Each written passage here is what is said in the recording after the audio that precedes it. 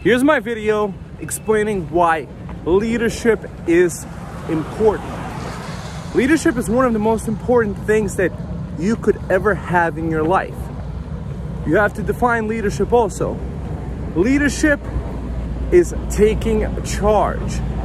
Leadership is commanding what you want to happen. Leadership is having an idea, a goal, or a plan, no matter how fuzzy it is. Leadership is never showing doubt, discouragement, or fatigue. Because you as the leader, you are looked up to because you're the only one that can actually put out a direction to look into. When people are not knowing what they want to do, they're not being leaders.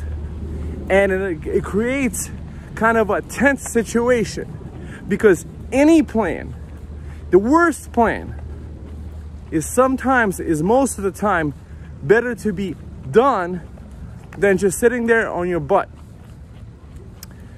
It's like the idea that the ancient author Seneca put out, that luck is preparation meets opportunity.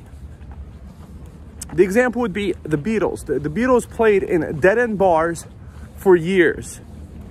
So then they got lucky and they got discovered and they became an overnight sensation in hours or days. But it took them a lot longer practicing their skills, honing their craft to become that world sensation that they became. So why leadership is important? Leadership is taking care of yourself. Leadership is taking care of your family.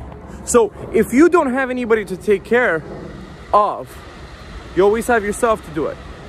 You tell yourself, I'm a winner, I'm a champion, I deserve the best. Here's my plan. So leadership is also realizing what you don't want and focusing on what you do want and creating plans and ideas towards actually making that happen. When you're able to figure out what you don't want, you can turn your back on what you don't want, concretely focus and say, I want this. So let's say you're tired of unhealthy people in your life. Let's say a significant other is not the healthiest person. Don't focus on the unhealthiness, focus on the health. You want somebody that is as healthy as you are or as healthy as you are trying to be. It's about contrasts and being thankful every day. But in the end, what is really leadership?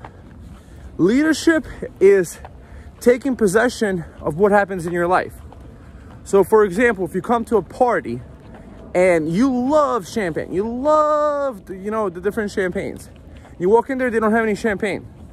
Is it really the host's fault? Did they have to provide champagne for you? Not really.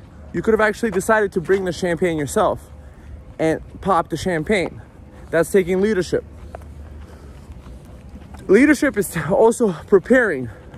Leadership is relying on yourself as much as you can, but still be thankful for the mentorship and tutorship that you can learn from others.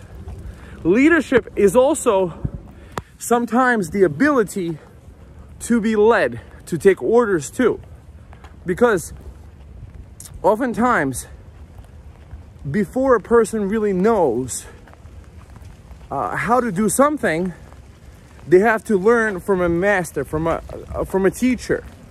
And if you can't say, yes, sir, it shall be done, you might not be able to actually progress forward and increase your knowledge base and your skill level to be able to make all your dreams come true. Because essentially, isn't that what it is? If you really look at things this way, that when we're not pursuing or focusing on a goal or a dream, we might be feeling unhappy because essentially we are creative, eternal beings that have this amazing experience of life. And by engaging the act of creation and making things happen in your life, whether, heck, it's painting your house, arranging a shelf, or making certain accomplishments. That's why people actually love video games. It's because of that feedback loop. You play with the character, you get that upgrade after, you know, a certain amount of time, and people get hooked on that. It's like a dopamine hit. But at the same time, if you really think about it, that's the way everything is, especially when you're doing something you're passionate about.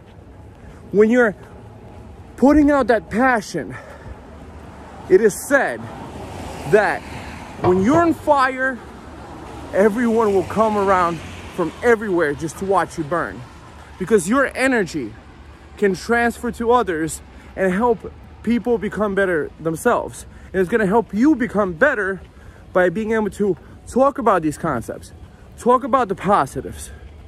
Yeah, of course, acknowledge what the position is. But it's also a biblical statement if you think about it. Instead of talking about what you don't have, talk about what you want to have and give thanks for all those blessings in advance. And being thankful in every way, every single day. And yeah, basically, that's about at least it for now. This has been my view on leadership, and I hope to explain it in different ways more in the future. If you enjoyed the video, give it a great thumbs up, and I'll see you in the next one. Bye, my friends.